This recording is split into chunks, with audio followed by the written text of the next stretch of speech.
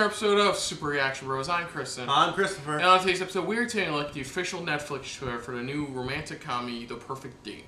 It's pretty much about a guy who creates an app where anybody can use them as a stand-in boyfriend, pretty much. Have you heard this concept before? Has it been used before? I don't know, maybe. Probably a concept has been used before, but maybe not with the app thing, pretty much. It's just trying to get more digital with it.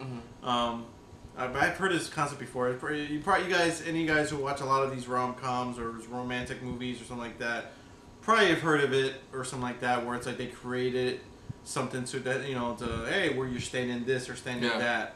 Let's just take a look at it. It's coming to us from Netflix, of course. So let's dive right into this for the official Netflix trailer for The Perfect Date. So here we go.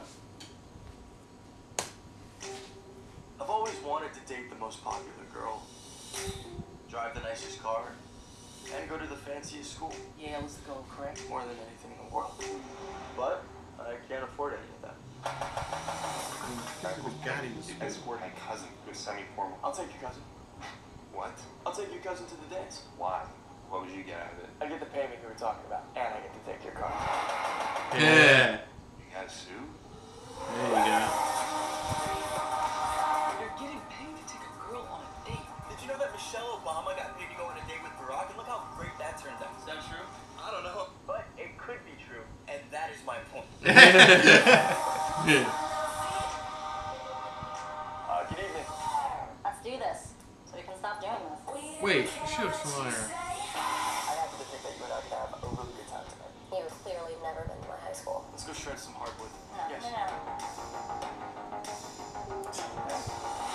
Is this your job? No. Should be. Troubled rich girls and even a chaperone. It could be big business here. Standing. Figure out how to get the money I need to go. I don't know why it's not called The Stand-In. I'll offer my services as a chaperone. You think it would be whatever called it that? is that girls want. Hey. Oh my god, you didn't. Oh, but I did. Oh god. Every day we custom built. They can pick my personality, my interests, whether I'm a listener or a talker. What's the weirdest best spot? I had to listen to this girl talk for 4 hours straight. All I was allowed to say was, there is no other way to see it. Oh my god, that is the perfect date. There's no other way to see it.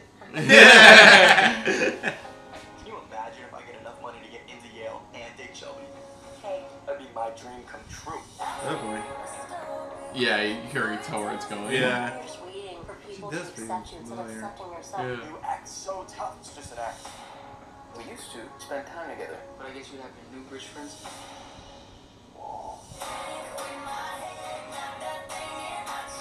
don't know which version of myself I'm supposed to be. Wow, she's a really bad dancer. Yeah, she's the worst. I've been so many people these past few months. A cowboy, an art connoisseur, and a bad friend. It's time to figure out who I am and what I want. What are some of your interests outside of school? Howdy. Usual teenage stuff. Howdy. Yeah, I'm gonna look at the girl, but that April 12th. doesn't look bad. It looks like a fairly, like, It looks standard. like a fairly standard one. Rom-com type of film. Oh, remember the show Austin Alley?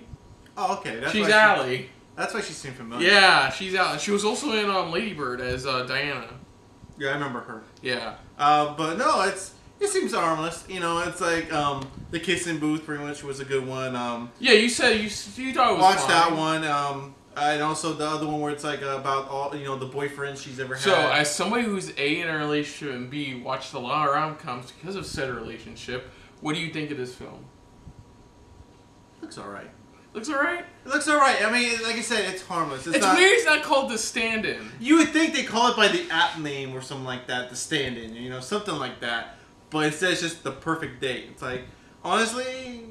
I did love the part where you had to sit there, apparently you had to sit there for 4 hours. And just say one line. Yeah, it's like, yeah. So, but that seems alright. I mean, I'm probably going to watch it anyways because my wife likes watching a lot of those type of films. So, yeah, looks harmless. I mean, it's got not great, fantastic, but it has a good idea, good concept pretty much. And then it just dives into the regular basic tropes and stuff like that.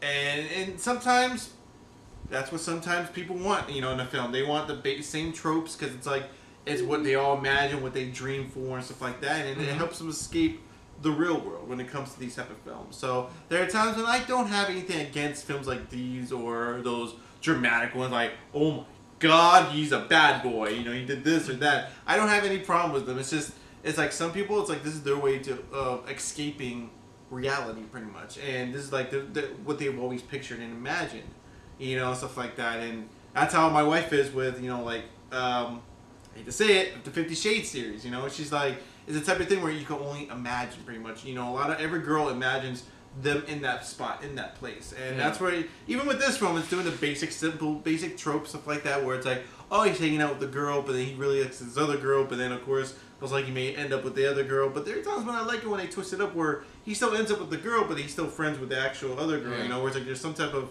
twist or turn. So I just had to get that out of there, off my chest, stuff like that, about these type of films. So yeah, so other than that, if you're new to the channel, you hit the like button. If you want to talk to us more about stuff like this, comment down below. If you want to share us around, share it around.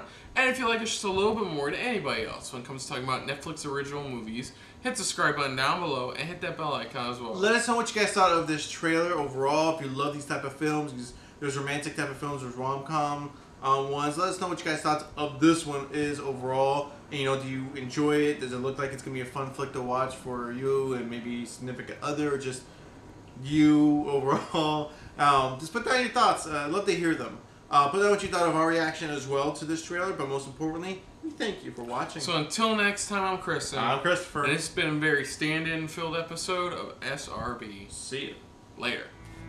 Hey guys, thanks for watching. If you want to check out our previous reactions, as well as our other shows, click the playlist down below. And if you want to check us out in the social universe, you can check us out on Twitter, as well as Stardust, @SuperReactBros.